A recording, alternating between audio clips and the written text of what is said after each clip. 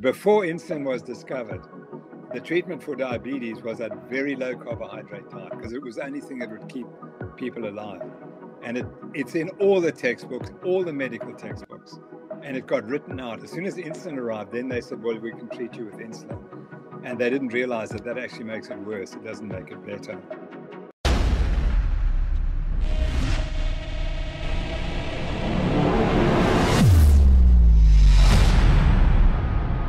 Hey guys, today the legend stops by. He is Professor Tim Noakes. Professor Noakes is one of the world's foremost experts on low carb and has been in the forefront of revolutionizing current international dietary guidelines.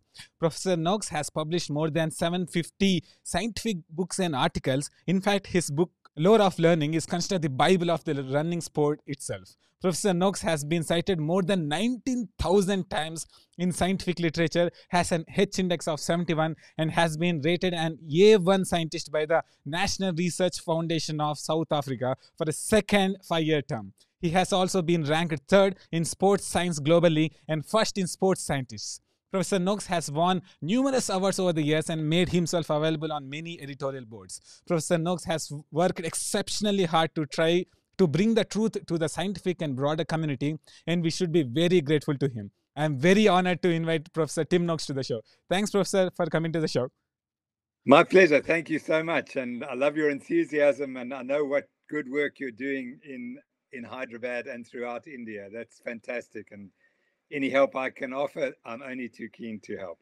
Thank you so much, Professor Noakes. Noakes, before we go into the questions, can you share where can people connect with you? Yeah, probably through my foundation, the Noakes Foundation. That's probably the best place. So just check on the internet and Noakes Foundation and you'll find all the details. Thank you so much, Professor Noakes. Professor Noakes, my first question is, it takes a lot of courage to admit that we are wrong. So what made you to change your mind regarding carbohydrates? So I think you know my story. You mentioned my book, Law of Running, and that promoted a high carbohydrate diet. And I researched carbohydrates for 20 or 30 years and was convinced that carbohydrates were healthy. Then I discovered that I'd eaten this high carbohydrate diet and it made me unhealthy. And I developed type 2 diabetes.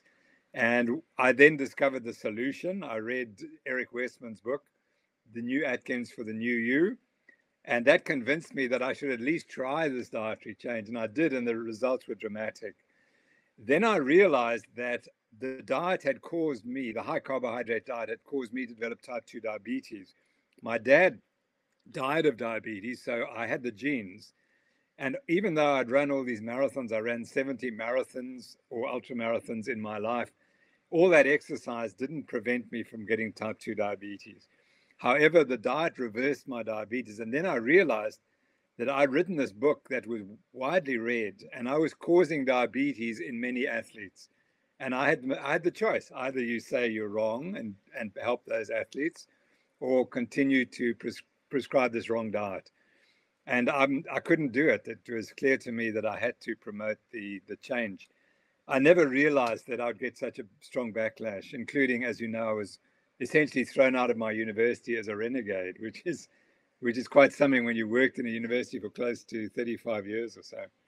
But anyway, it's been a good experience, and I've learned a great deal. And I'm glad in fact, in the end, I'm glad it happened. Thank you, Professor Noakes. My next question is, what is your opinion on a balanced diet? You know, what's so funny is that if you ask anyone, what's a balanced diet? That's not a scientific term. And everyone eats a balanced diet. I mean, we're all good people, so we do the right thing. So we eat a balanced diet. And then if you ask someone what's in moderation, that means that you don't have to change. Because I will tell you that whatever I do, if I'm an alcoholic and drinking 2 bottles of whatever a day, I'll say that's moderation, because I don't want to change. And that's the reality, is what happened. So people, as long as you use the words in moderation, that means I don't have to change. And so what is in moderation? The problem was that I thought I was eating a diet in moderation, but it caused me to develop type 2 diabetes because my body cannot cope with carbohydrates. So in moderation doesn't work for me. You know, I think what I've learned over the years is that there are two types of humans. The one are the people who fatten easily, and I'm one of them.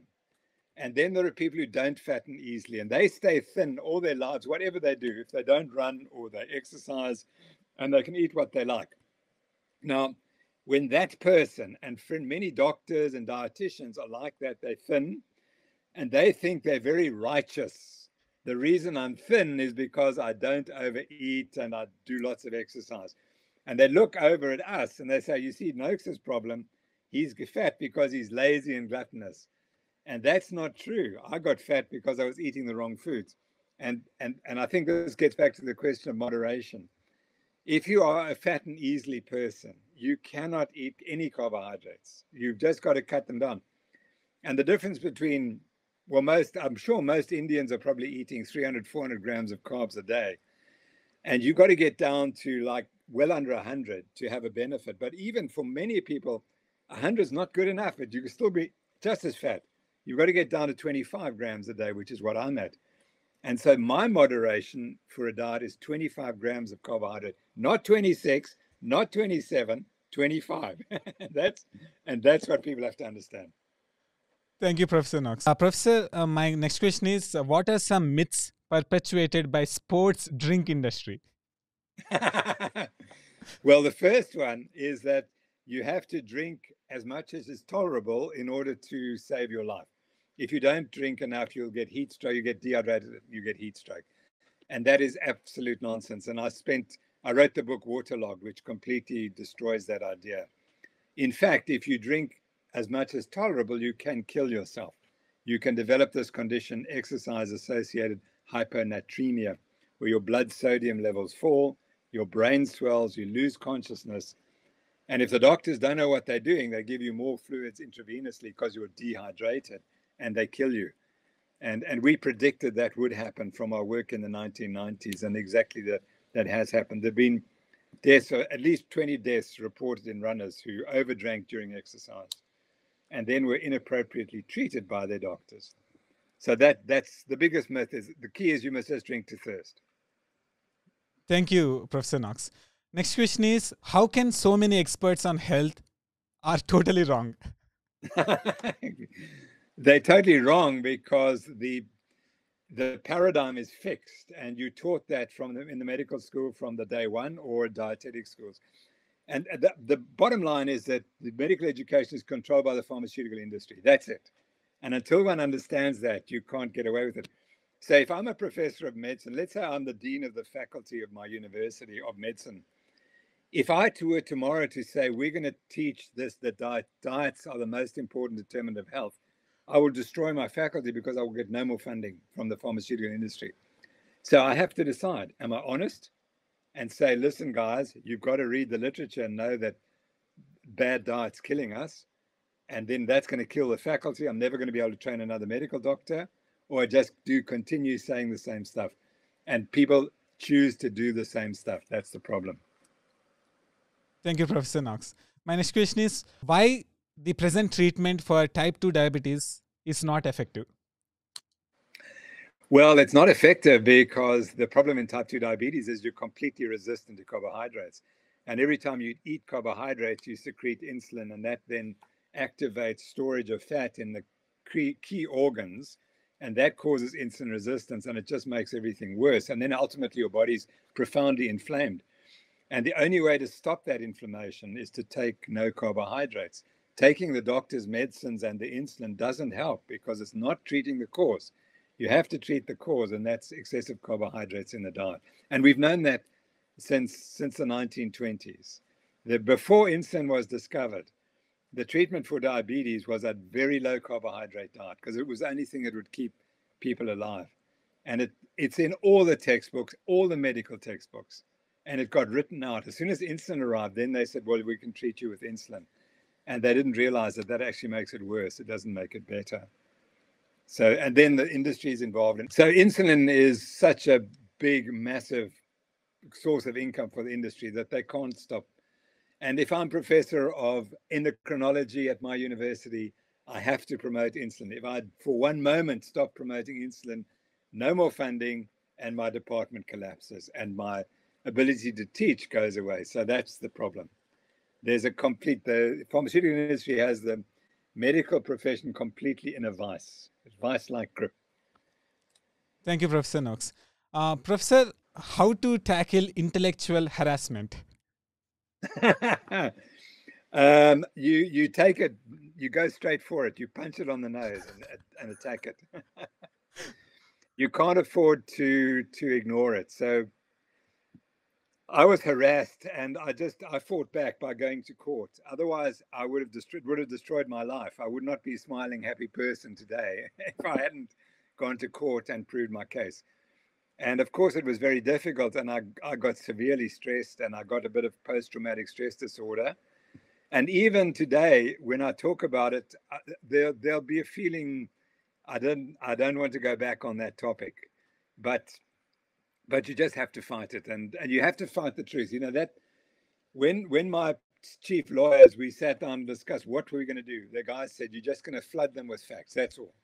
You're just going to destroy them with facts." And they didn't understand that. The opposition, dietitians and doctors, came with one paper, one scientific paper, and it was flawed anyway, which we proved. And we had 6,000, probably 7,000 or 8,000 pages of evidence. And in the end, it was just overwhelming. And so, but I knew that we would win if we presented the truth. As long as the system was reasonably balanced and fair, we would win. And that's what it is. So you've got to fight with what your tools are, and the truth is the ultimate. It's the ultimate supporter. Thank you so much, Professor Noakes. You are awesome. We know that. Professor, many people think that chronic illness are like a common phenomenon, so they accept it. What do you think about that? Absolutely. See, we've normalized the terrible diet that we eat, this highly processed foods. That's been normalized, and obesity has been normalized. So now, I fortunately grew up and I matriculated in 1966. And every child in my class was lean, and all the women or girls around us were lean, absolutely lean. And if you go back and look at the movies from the late 60s, and particularly Woodstock, if you go and see all the people at Woodstock, because they're not wearing shirts, most of them, you'll see they're all lean. They weren't exercising, they weren't running marathons, they weren't going to the gym, but they weren't eating sugar and Coca-Cola and all those things and chips. They were eating a much better balanced diet. A diet of real foods. Our parents cooked for us. Our mothers cooked for us, and they cooked real foods. Not this rubbish that you go and buy at the supermarket. Thank you, Professor Noakes. Professor Noakes, many health experts suggest that we are all unique, so we should eat different diets. What do you say about that? Well, that's really interesting, because it's thought that now 80% of people in North America have got metabolic syndrome and are insulin resistant. So yes, there might be 20% or 10 or 20% who are able to eat whatever food they like. But those of us that fatten easily is the insulin resistant. We're by far. And there's a study in Cape Town, in my town, where they looked at pre-diabetes in a population of about 1,000 people, taken randomly off the street, and all of them were pre-diabetic. 100% were pre-diabetic, and it's astonishing that, yeah. Yeah, thank you, Professor Noakes. Professor Noakes, how to come out of carbohydrate addiction? Yeah, that's a great question, because it's very difficult, and I think it's the under-recognized problem. And you have to get rid of the sugar firstly, and that means all processed foods, because they're full of sugar. So you have to get rid of them, and then slowly take the carbohydrates out as well. And I think that for most people, you have to actually go through a course to get rid of the addiction to sugar. It's such a difficult problem. And most people who refuse to adopt this diet, yes, I think that's the problem. They look at it and they say, gosh, I can't do away with my sugar or my alcohol. Those are the two issues. And then bread, of course, the bread is the third one. Maybe not so much in India, but certainly in the West, bread is a key driver. And so they refuse to drop those three, and they say, I can't do it. And so then it's hopeless. And what we found in a study of patients with type 2 diabetes who reversed on this diet, they reversed their disease, The ones who benefited and succeeded were the ones who got rid of their food addictions. And they said, I no longer worry about what I eat. I just eat these healthy foods. I have no cravings. So until you get rid of your cravings, you won't reverse your diabetes or your obesity. Yeah, I get criticized. I said that obesity is a disease of hunger. And that's the truth. You see, if you ask a patient, what is the single symptom that every patient with obesity has? It's hunger. And I spoke to a guy who lost 400 pounds. 400 pounds. And he said, I said to him, tell me what your life was like. He said, I was perpetually hungry. I would eat a huge meal, and with half an hour, I would be rather starving again.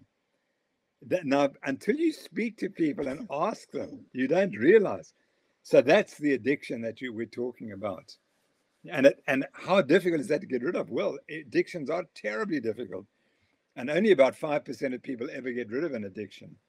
So that's what we're up against. And until people realize that the foods we're eating are driving the addiction and they're designed to drive that addiction, it's very difficult to help people.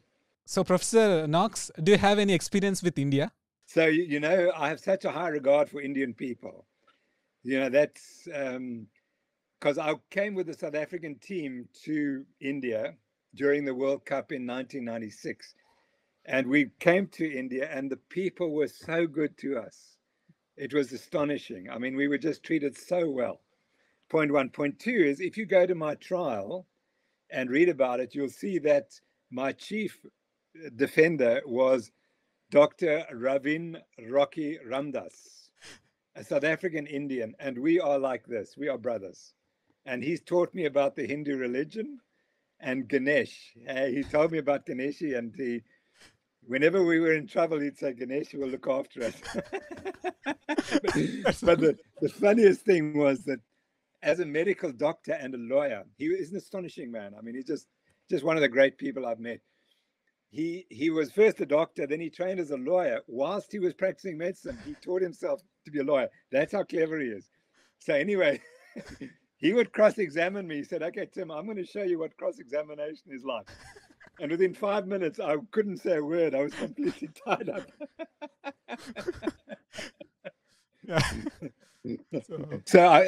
And there's one other little piece of story. Yeah, sure. In Chennai, I had two visitors from Chennai who came to South Africa. They wanted to build a sports medicine unit in Chennai. And we helped them, and they built this fabulous facility in Chennai. And so I became very close to them as well. And then I was eventually asked to come and speak in Chennai. And I spoke, and I made one error. I was asked, who's the greatest cricketer of all time? And I said, Donald Bradman. And that didn't go down very well. That was before Virat Kohli's time. But Sachin Tendulkar, I think I nearly got shot and murdered and sent home for not saying Sachin Tendulkar. This is the best part of the interview. Yeah. Thank you so much. Can you talk about central governor theory? Yes. So when I started exercise physiology in the 1970s, the idea was that when you exercise, you get tired because you run out of oxygen provided to the muscles. There's not enough blood to get to the muscles. They become anaerobic, too little oxygen, and they produce lactic acid, and the lactic acid poisons the muscles. And we did many experiments early on, and we were looking for, I'm always interested in the mechanism. So if you say that's true, then I must look at the mechanism. And we couldn't find evidence that the muscles went anaerobic. And we couldn't find evidence that lactic acid caused the muscles to stop working. So eventually, like in the middle of the night one night, I saw the truth. and I saw the truth was that the brain was regulating the system. And it regulates to make sure you don't damage your health. That's why you have a brain. It's there to protect you. And so I came up with this model where the brain is the driver. The brain makes you exercise. To move faster, you have to recruit more muscle. So the brain recruits the muscles. And that then allows you to exercise. And the muscles send information back to the brain and tell you whether it's okay what you're doing or it's not such a good idea. So, for example, when you go out in the heat, you immediately exercise more slowly. The brain already recognizes it's too hot. You're going to get heat stroke if you exercise too hard. The same if you don't drink during exercise. We spoke about this drinking. If you become thirsty, ultimately you will stop exercising. So if you take people and you say, put them in the desert and say, okay, you keep walking, they don't die of dehydration. They stop long before they die. And then they become immobilized. And until they get water, they're immobilized and they can't move. But replacing the water then corrects the problem, because it's the brain is there, and you could exercise, but the brain says, no, you can't. It's too dangerous for you to carry on. So that's the central governor model in simple terms.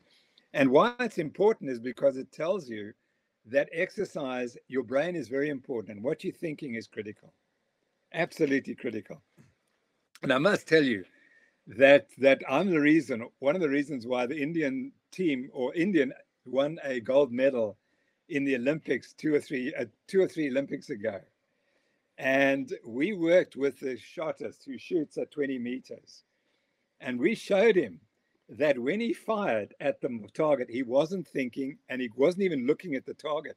His brain wasn't working. He just knew that he was in the right position to shoot the bull. And it came down to the final shot in the finals. So he was ranked 8th at the start of the Olympics. He got into the finals, and there were 3 guys tied, and they had 1 shot left. And his final shot was perfect, and the other 2 shots were off. So the final came down to the 1 shot. There were 3 guys all tied, exactly the score. And they measured to the millimeter. You know, if you're out by a millimeter, that's -1. He shot a perfect shot, and the other 2 guys were off by a millimeter. And so he won the gold medal. But we taught him that he couldn't think. When he was shooting, he had not to think. Because if he was thinking, then you don't concentrate and you don't get the information. But the other key point was that he knew when the shot would go through the bull. He knew, didn't have to look. He just knew from the training that he's in the right position. It's astonishing. That's awesome. That's awesome to hear, Professor Noakes. Thank you so much. Professor Noakes, now we have questions from subscribers. Yes. So first question is, maybe your favorite question. Are complex carbohydrates healthier? No, because they're all broken down to glucose in the end, and they all cause insulin secretion. So it's true that if you have a really complex carbohydrate, which has got a lot of fiber with it, you slightly slower digestion, and your insulin resistance release is slightly less. But ultimately, if you're carbohydrate resistant, all the carbohydrates have to go. Thank you, Professor Noakes. Next question is, how should we, as doctors, must apply this knowledge in our practice, and also how to deal with criticism that arises from that? Yeah, the criticism is based on the pharmaceutical model and the fact that you're only allowed to teach one thing at medical schools. So if you take my case, what was really interesting, I questioned, which is what universities are meant to do. And I got thrown out for questioning the dogma. If the universities were honest, they would say, you're absolutely correct. You must question. But they didn't. They threw me out. And that's the problem. That's the way education has gone. So you have to realize, but at the end of the day, it's only the truth that matters. And it's helping your patients. So you have to realize that the evidence is so strong that, and I'm going to emphasize this, it is now unethical. It is unethical for a medical doctor to prescribe a carbohydrate-laden diet for a person with type 2 diabetes. It's absolutely unethical. The person should be in jail for prescribing that diet. But it's going to take a long time before that happens. But for the patient, you just have to know that you've got to get the right information, and the information is right there. And as I've said, it's unethical. It's unethical to prescribe a low-fat diet as well, because low-fat diets we know cause harm. And therefore, doctors are meant to do things that don't cause harm. First, do no harm. That's the rule in medicine. Thank you so much, Professor Noakes. Next question. Does low-carb diets damage our organs? No, there's absolutely no evidence for that. The damage is made by the inflammation that comes from having a high carbohydrate diet, producing insulin resistance, and then the metabolic syndrome. And there's a whole cascade of events that happens once you become insulin resistant. And that makes your body inflamed. And we see that with the COVID-19, that if you're obese and you've got visceral obesity, the virus, your response to the virus is amplified, and you get this cytokine storm, which is an inflammatory storm, and that kills you. The virus doesn't kill you. It's the way you respond to the virus. And you have this inflammatory response. And the inflammation is already there if you're obese and you're diabetic and you're eating a high carbohydrate diet. And that's what's the problem. So you've got to reverse that, get rid of the inflammation, and then your arteries and all the organs can be helped. No, that's the key, is that high carbohydrate diet, insulin resistance, makes the body inflamed, and that causes a range of diseases, including cancer, which we haven't mentioned yet. Thank you so much, Professor Noakes. Last questions from subscribers. What is the best type of exercise to do for an average man to stay healthy? Yeah, I used to think it was running and cycling and swimming, and I don't think so anymore. I think that you need to do a bit of both. You need to do your aerobics, but you do need to get in the gym and lift weights. You've got to work the steel. And I think the older you are, you need to do more of that, and also high intensity exercise. So my whole career in running was doing mainly low intensity exercise until I got near a race. Then I'd do some higher intensity exercise. So in the past, I would have said, do lots of aerobic exercise, but I now realize you do need to do some high intensity exercise. And so I do about an hour a week of very high intensity exercise, and the benefits are enormous. So that's why I think you've got to include some high intensity exercise and some weight training as well. Thank you so much, Professor Noakes. And last question, would you like to issue a 7-day challenge to our subscribers? Okay, so my 7-day challenge would be to first cut sugar from your diet. That's the most difficult one. And so I would say stop adding sugar to your tea or coffee. I'm sorry, I know Indians don't drink much coffee, but mainly tea. Stop drinking tea with sugar, and stop drinking beverages, sugar-laden beverages. That would be my first challenge. And if at the end of 7 days, you haven't had any sugar added to your tea, or you've drunk no sweet drinks, then you can move to the next phase, which would be to look at the foods you're eating and see how much sugar they contain. And you'll be absolutely astonished at how much sugar is present in highly refined industrial diets. Thank you so much, Professor Noakes, for helping us to become healthy and answering all of our questions. Thank you so much. It's my great privilege. It's been a wonderful interview. Thank you so much. I just loved your enthusiasm, and I know you're going to make a massive difference to the Indian population and get them healthy and get rid of the metabolic disease and get rid of the diabetes. Thank you so much, Professor. Professor, you are like super awesome. I really like you. I hope we can meet one day. Indeed. I hope so too. So thanks again for a wonderful hour or so. It's been so engaging. Thank you so much. Made my day. You made our life. So you're awesome. Yeah. Thanks so much. Yeah. You're awesome. Yes. You're awesome. Thanks so much. Bye. So my advice to everyone living in India, if they want to be really healthy, they should please subscribe to the bnsgokugreat channel and learn all about the fabulous diets that will make them very healthy.